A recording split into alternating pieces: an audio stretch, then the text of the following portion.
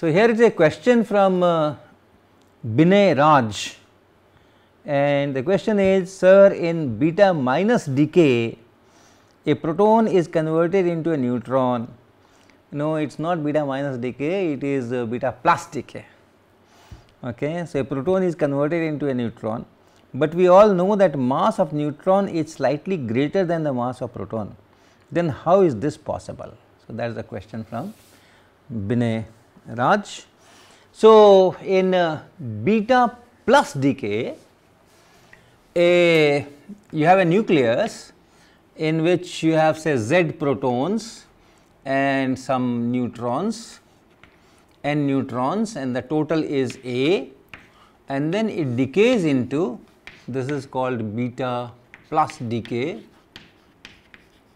So, a proton is converted into neutron. So, you will have another nucleus, and this will become Z minus 1, and this will become n plus 1, and then this remains capital A.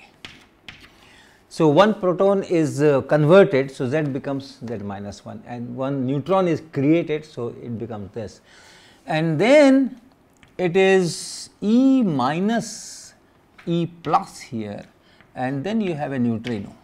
That is the complete reaction.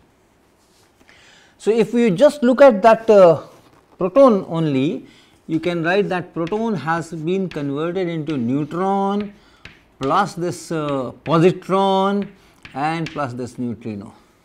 The charge should be conserved, therefore, you have a plus charge here. So, you need a plus charge here.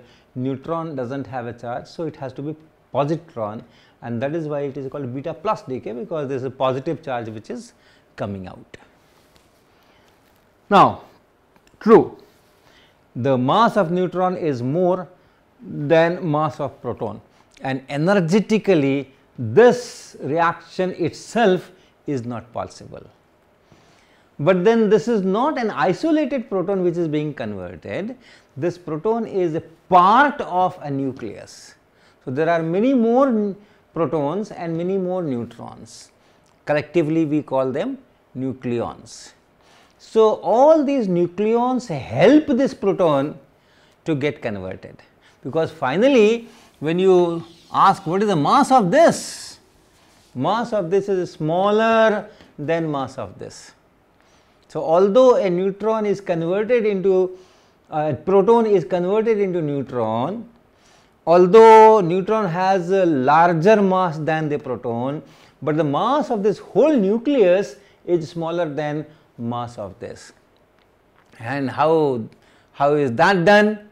That is done by changing the kind of bonding or changing the energy states of individual protons and neutrons which are sitting in the nucleus.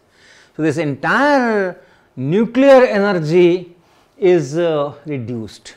You know, when you have free protons and neutrons and they make a nucleus, then the mass of that nucleus is less than the sum of the masses of all those constituent nucleons, because of that binding. So, that binding, the kind of binding which is here, the kind of binding which is here are different, and here the mass is further reduced, and therefore, you have enough energy not only to compensate for this increase in mass here, to create this positron and create this neutrino. So, this total energy is less than this total energy, and therefore, you have some kinetic energy released. So, all these particles which are there, this also recoils, and these go in some directions. So, all that kinetic energy is also made available.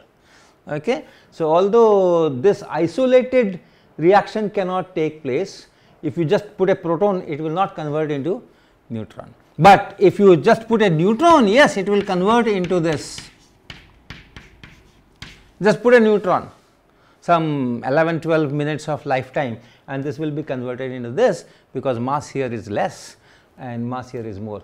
But if you put a proton, the proton will remain there, it will not be converted into this. But if this proton is part of the nucleus, possibly it can convert.